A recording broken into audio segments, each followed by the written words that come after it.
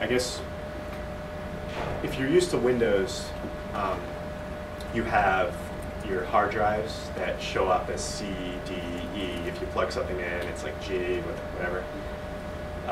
Unix doesn't work like that. And if you have a Mac, you might be kind of familiar with the concept.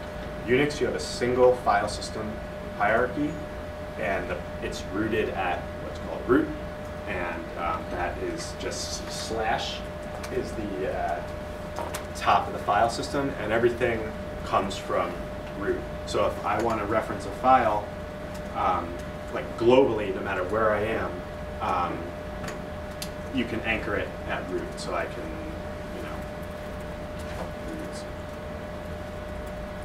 so I can see the file .bashrc, and that's kind of its global reference. You can also reference files relative to where you are, and just don't start it with a slash. And like if you want to look at a file, just give it the name. It needs to be in the same directory that you're in.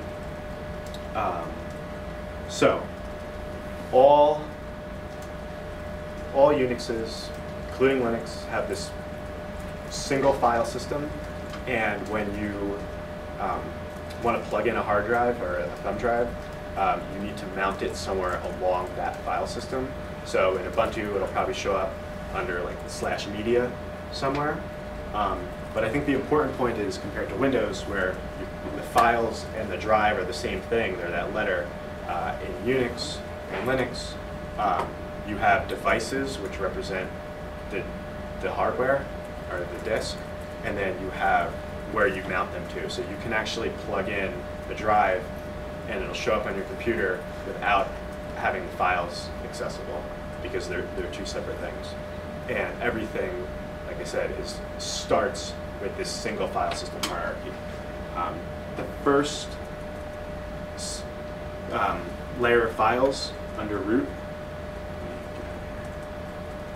are these. Yeah, that's all. These are really common directory names that you'll see on any computer, and sometimes if you need to look for a program, they might be in here. You guys should have something similar in your VM. And I'll just quickly explain what each of these are. Boot contains files needed when your computer's starting. It contains the kernel itself.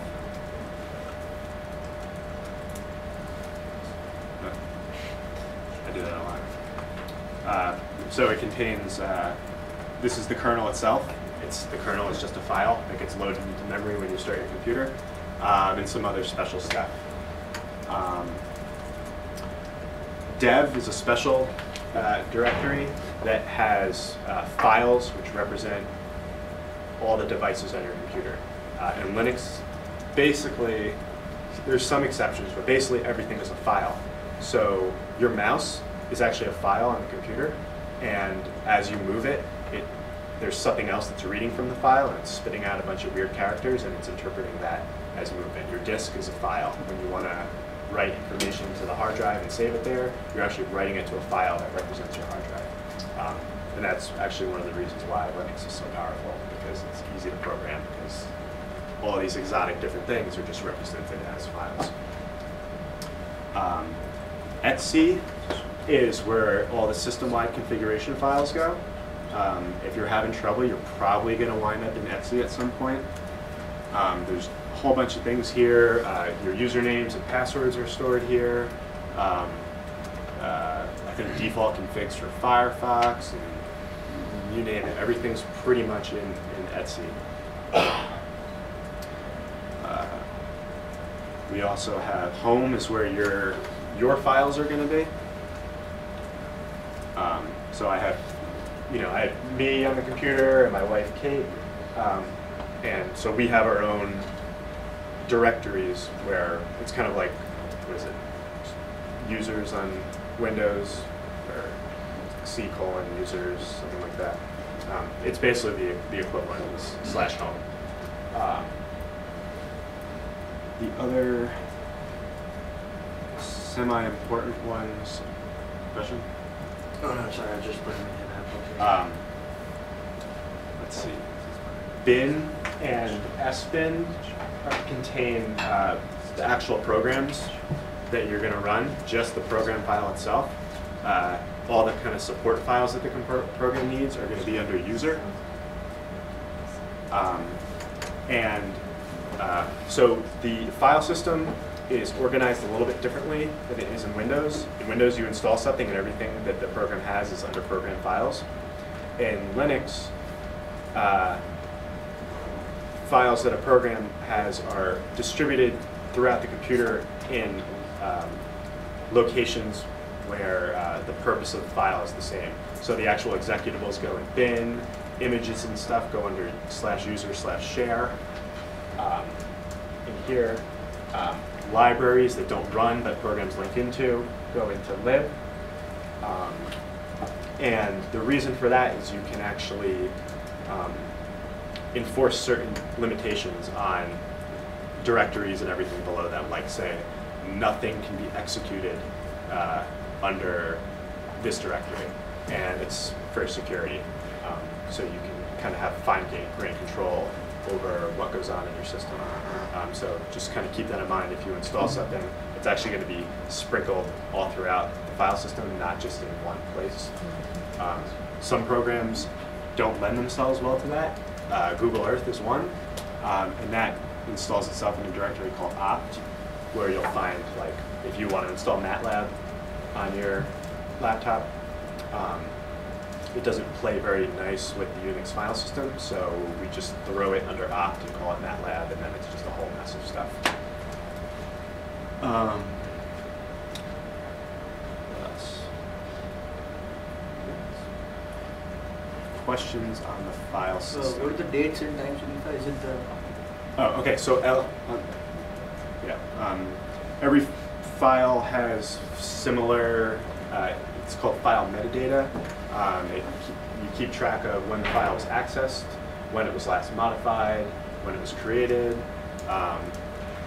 and the permissions, which Andy will get into a little bit more. And so, yeah, and the size and stuff like that. So all this stuff right here are the permissions, the kind of cryptic one. So the important thing is that it's just one file system, and everything gets tacked on top of that. Like, for example,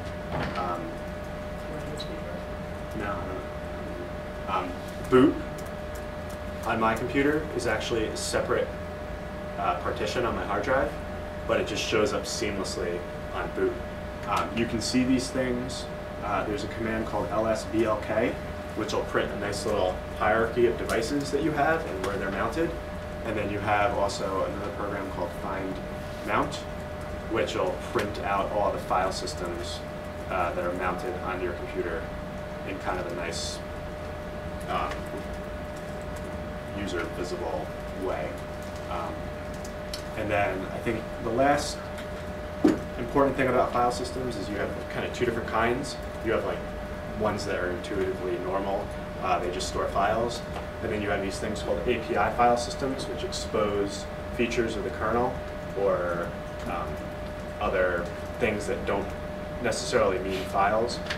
For example, proc is a file system which exports a whole bunch of information about processes running on the computer. And so the three big ones are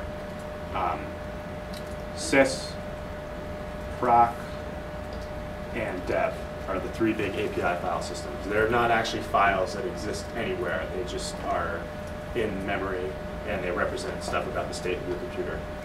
And then you can also have memory-based file systems. So temp and run on my computer are not actually, if you write something to them, they're just written to memory, and when the computer reboots, they're gone. So they're just these ephemeral file systems. And then I guess the next big thing about file systems is permissions on the files. Right? Any questions? Yeah. How do you access the metadata about a file? So the ls is a core command. It'll print that stuff out. There's also another command called stat, which will print out more information about a file. But usually ls is what you want. And we'll be looping back and talking about a lot of these commands in more detail.